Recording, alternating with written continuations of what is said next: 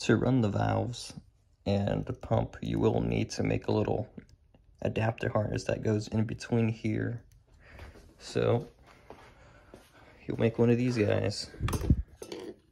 So in this top left corner, we got the front left solenoid.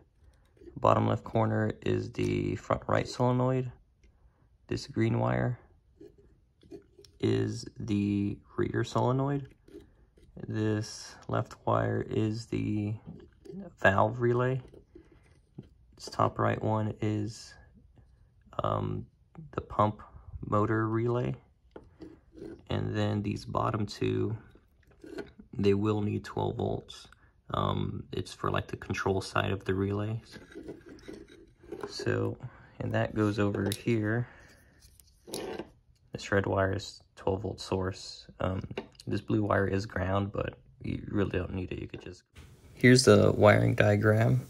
So the order that we're going to bleed it is the rear solenoid, then the front left solenoid, then the front right solenoid.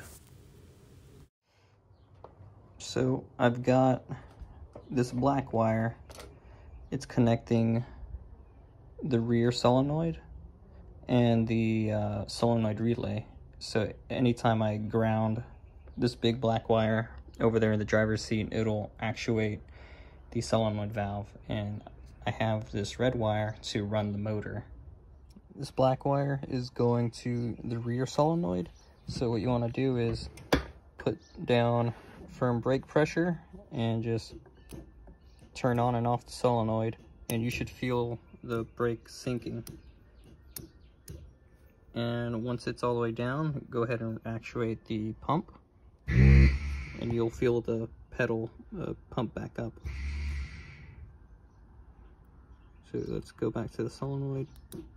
It'll slowly go down as you actuate it over and over, and then run the pump. I'm doing the last wheel, the front right, so brake pressure and then actuate the solenoid. So do it over and over until your foot goes all the way down, and then you run the pump and it'll bring your foot back up, and then just do it again. Run the solenoid, it'll make the pedal go lower, and then run the pump.